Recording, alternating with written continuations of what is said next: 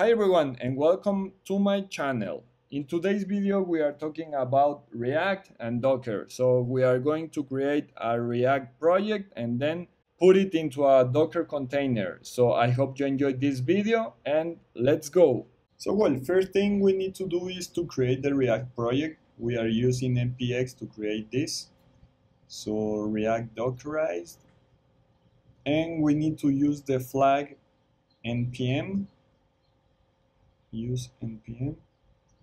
This flag is to use, as it says, npm and not yarn, because yarn is the default for this npx React.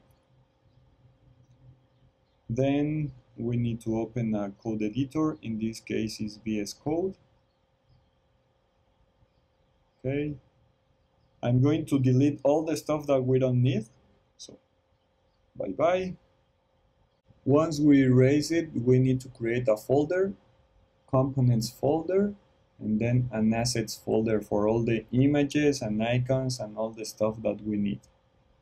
Then we need to create an index.js. This index will have the function render for all the project, and we need to create a component, app.js.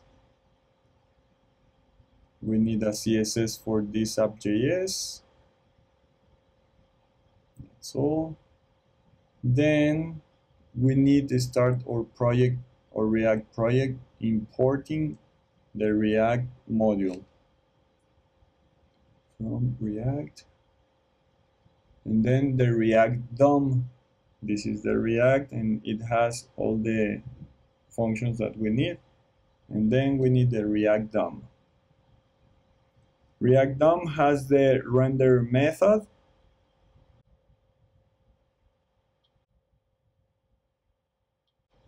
Call the render method,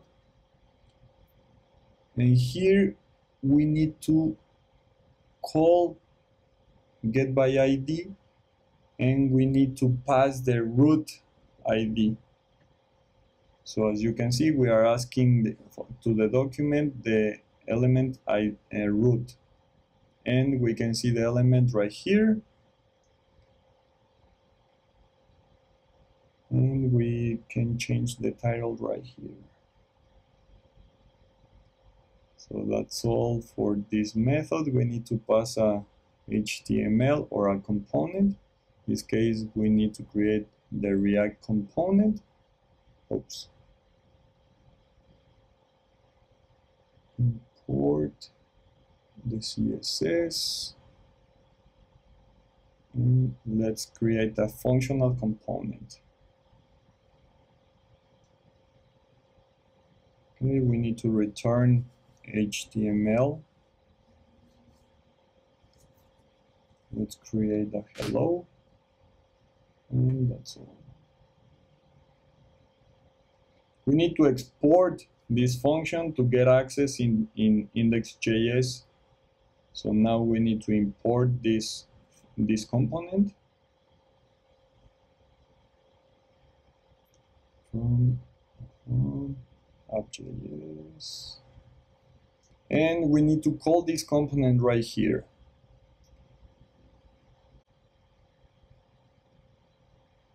Then we need to start the project. Let's erase this, and right there we have the hello.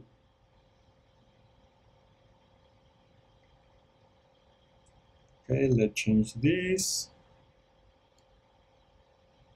We need the classes to set the styles.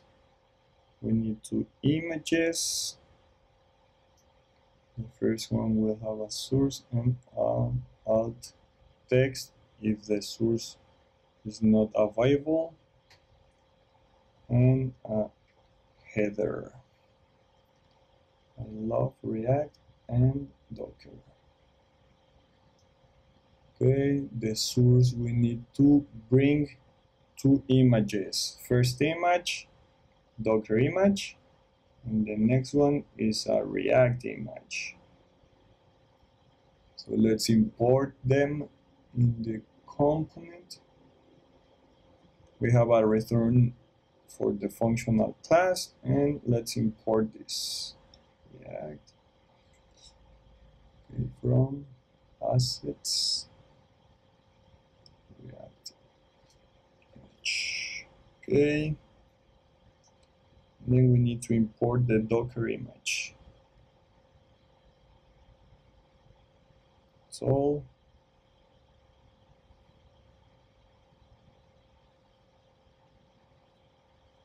this is the way to pass JavaScript into the source.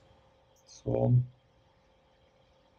that's all. Let's put the same name, the alternative text, and the class name will have the same name. Okay, let's create the classes. So title, class name title. Yeah. Okay, we need to set a position for each element. In this case, container will be relative and the other ones absolute. Okay, we need to set a height and a width. Oops. The title, width. I hope this size will fit. Okay. And we need to calculate to make the text being in the middle of the container. Okay.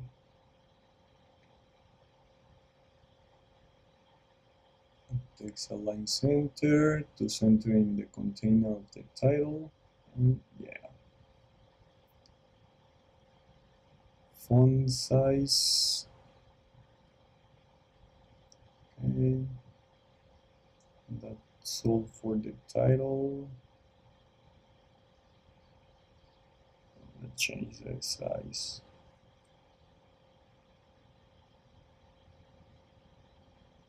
Okay, set a top 35 rem.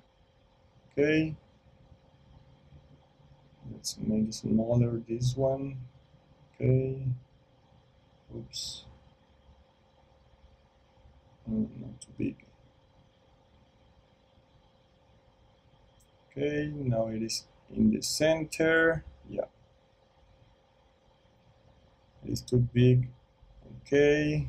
We need to increase the size of this container. That's all. We need to set a top. Okay.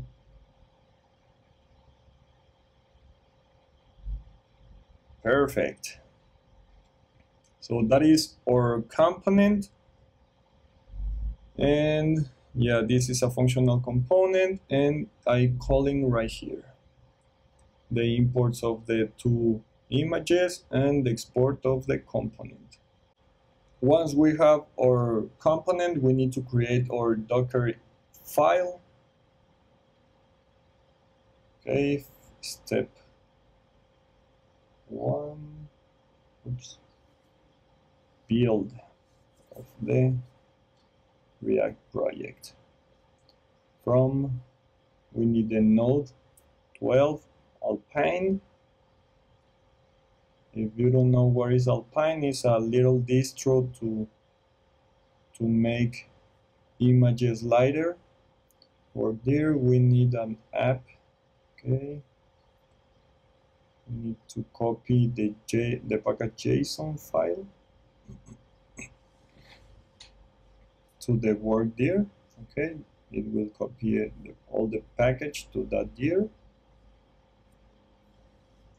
We need to run a command npm install to install all the dependencies that we need for the project.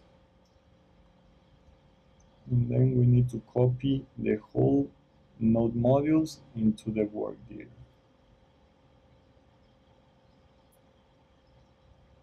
Then we need to run another command, npm run build. So this command is to create the build of the project. Let's run right now. As you can see, it will create a folder with all the information to run the project. Then we need the step 2. This step will be to create the Nginx server from Nginx Alpine 2. Let's search the latest one. Okay, Alpine as prod stage. Okay. Copy from. We need the stage build. We need to copy the stage build into this new stage. Okay. So we need the information that the npm run build created, and then paste it in this Nginx server folder. That is an HTML folder. And then we need to expose the port. In this case is 80. And let's run the Nginx command. For those who doesn't know what is Nginx, it's a little server to work with Docker. These are the commands to run that, and that's all for the Docker file. So once we have finished the Docker file, we need to create the Docker image. So for this, let's check Docker build -t for the tag, and let's tag this one, React Docker. So this -t is for the tag, and this is the tag. The dot is for all the information. Okay, it has finished. Now we need to run it. Let's check. That is no one. Here are our images. Node is from this one, and Nginx is for the second stage. Okay, let's run it. The -it is to get all the info in the command line. -p is for the port. We are exposing the port in the 8000. And a name, we need a name for this run, React Dockerized. And the tag of the image, that is this one. That's all. Let's run it. As you can see, we have the info right here, and it's started. Let's check right here. It's running. Here are the URL and all the information from our container. Now let's refresh this one. Oh, it's not working. And let's call, and voila, we have our project running. Let's refresh. Right there you have our React project running in Docker. This is the log that Docker is giving to us. Let's stop the container. Right now it's stopped. Let's refresh. It's not working. Let's start. It's working. Yeah. So let's check with Docker PS. This one gives us all the containers that we have, the status of the containers, the ports we are using is 80, the names of our containers, and when it was created. Now we need to stop it. Okay, we have stopped it. Let's check. Oh, is the other command. This one we can see. It's not running. Docker PS is to check which container is running. As you can see, I started. Now it's running. Let's stop it. Okay. And it's not running right now, so it's not right there. It's right there because we have the container, but it's not running. Let's remove it. Right now we don't have any container.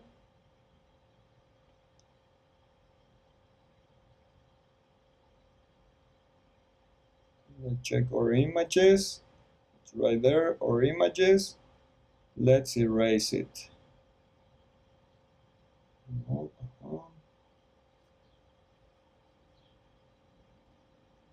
Voila, we have erased all the images. So if we refresh, it doesn't work. So that's all for today's video. If you enjoyed it, please like and follow. Have a great day and see you soon. Bye bye.